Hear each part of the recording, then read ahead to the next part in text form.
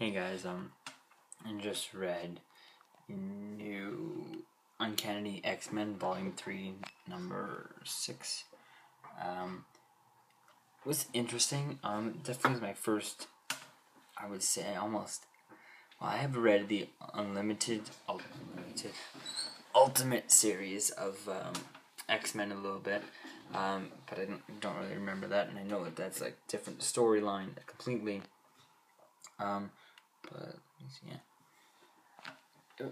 being my first one of the actual consistent X-Men, really not my first one, I guess first modern one actually, whatever. So I mean I have read a little bit, but it's my first one in this modern one, like I said. So it's kind of interesting, different. I kind of got back in. I started. What made me kind of come back to it, start reading it, was I heard that they went back in time and read it a lot. And they went back in time and got the original X-Men and came back.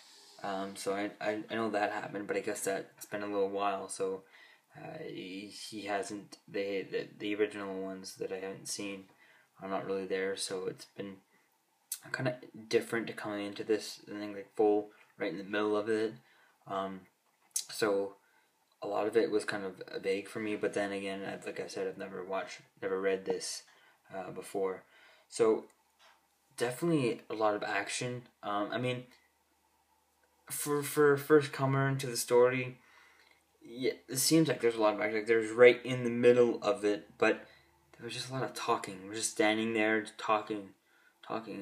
You know, not enough action for me. And I want to see like I don't know why, but where's Wolverine? Or I guess Wolverine in this situation is because like in the Age of Ultron number 8, last one I read.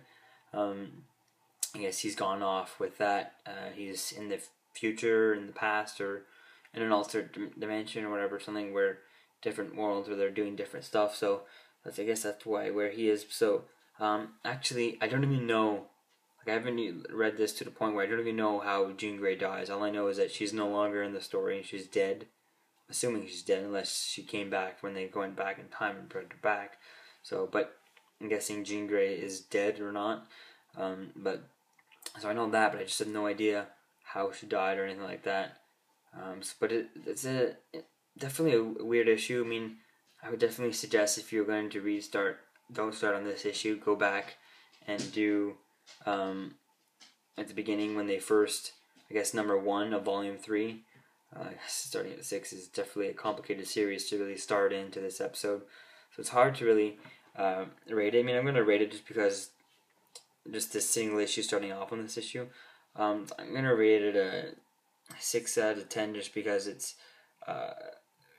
quite not enough action in here. But then again, maybe I'm missing stuff, you know. I'm missing a lot. So yeah, 6 out of 10 for me. Peace out.